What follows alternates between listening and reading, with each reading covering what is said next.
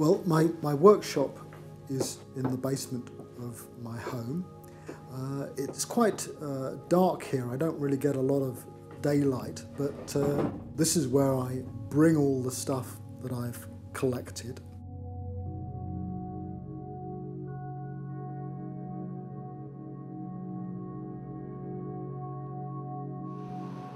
Living in Hastings, the obvious thing was to walk along the beach and pick up bits and pieces, fish remains, found seabird remains, and these are all things that I can then take home and be using to make the model figures.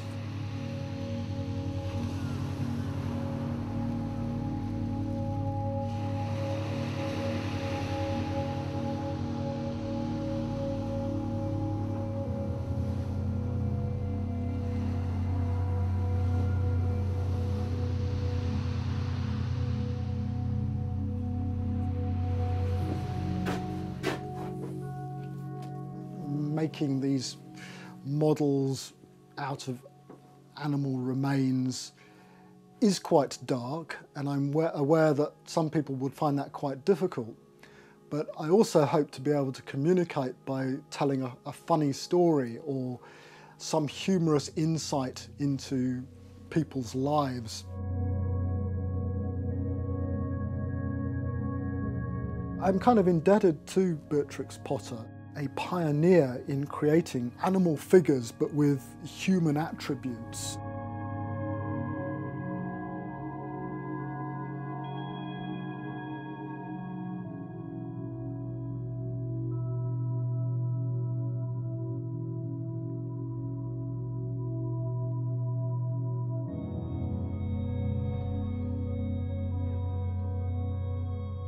Each of the box cabinet pieces is a bit like a scene from a film that I'm probably never going to make.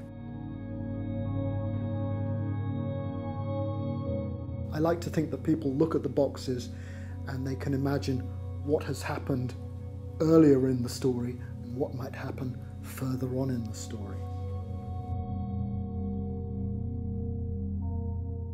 A large part of what I'm doing is just making toys for myself. I mean, any artist that tries to make work for other people is kind of doomed to failure. You've got to make stuff that is coming from yourself, that is heartfelt, and that's got to be the way to do it.